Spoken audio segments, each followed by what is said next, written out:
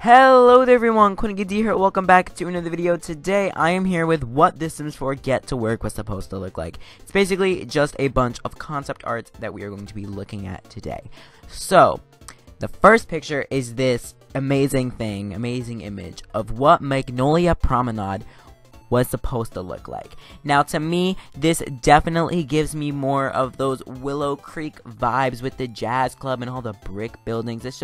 It looks like an overall more approachable environment. And I really wish that this had come about because it looks like it's more of a shopping mall than just some raggedy road with 4 stores on it, if you guys know what I'm saying. Because like here, just in this picture alone, we could see like at least 4 stores, and not to mention there's probably more on the road behind us, you know what I'm saying? So I really wish that there was this kind of more like grand feel, like a strip mall, like the shopping center, because Magnolia Promenade to me, I mean, even in Noah's life, I was literally able to make it into like a city. Like I just replaced it just doesn't feel like what it's supposed to. And the location here definitely looks different. It does not look like the location it is in currently. I don't know, I just like the buildings a lot better. I know these are like standard buildings that they put, but like I low-key wish that they would have kept these because I think that they actually look really good. So next we are going to be just talking about this amazing looking statue in the middle. I do like it. It is very interesting. I do not understand it, but we're going to get into a closer view. But before we get into that, if you look all the way to the left, you see those mailboxes. Maybe mailmen were supposed to be something different. I am not completely sure, but I mean, it could have been. It very much could have been. But now, back to this insane, weird-looking statue. It's like of some giant crab on top of a bunch of things. I don't know, maybe their idea was like, you know, he's tripping over all of the stuff he was making. Is it a fountain? Is it a statue? I don't even know, but I know they got that bear for outdoor retreat, so maybe this was like their idea for Get to Work or whatever. Looks like it was some man-made statue, if you get what I'm saying. It's really interesting, and you know, the fact that they rendered this separately, maybe it could have been a buy mode object for us to do, for us to use, yeah.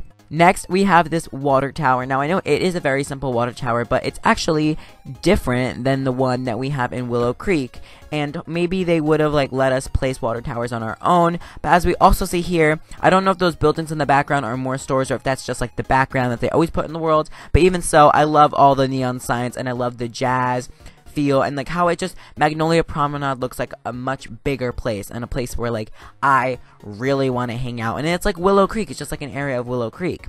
And then we also have this new guitar sign, which I think is really cool. Really represents a diner to me because it does have that fork and knife, which in my perspective really makes me think that maybe they were going to include Dine Out with Get to Work, but just thought of it as something different and saw a better opportunity to make it a separate game pack, which I think was a very like big, like a very high probability that that's what happened.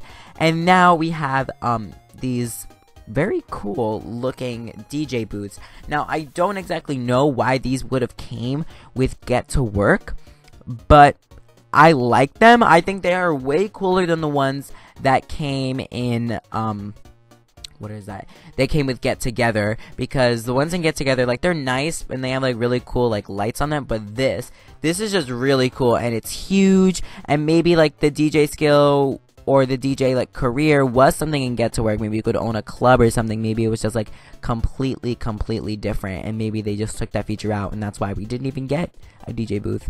And now, this is a very big thing, the street vending cart. This is another big aspect that makes me like think, wow, was Dine Out supposed to be in Get to Work? Because why would they have street vendors? Like, not street vendors, but like, you know, these kind of vendors where like you could just go up, like food. You don't sell toys like this outside of a building wall and with ketchup. Like, no, this is food. So maybe Dine Out and Get to Work were really supposed to be one pack, and if so, like, I do love this feature because we did low-key get this feature with Dine Out, and I don't know, it just really makes me think. Let me know what you think about that probability in the comments down below, if you really think that Die Now and Get Together were supposed to be one thing, or Get to Work, sorry. And then this is just a shelf with some flowers. Definitely, we do not have this kind of display shelves, and I don't think we can sell flowers like that. But anyways, that's it. I hope you guys enjoyed. If you did, please like, it's a big help. Let me know if you agree or disagree with anything that I said, if you think that Die Now and Get to Work were supposed to be combined, whatever, or if you just like, what was your favorite screenshot? Let me know in the comments down below. Thank you guys for watching. I hope you enjoyed. Bye.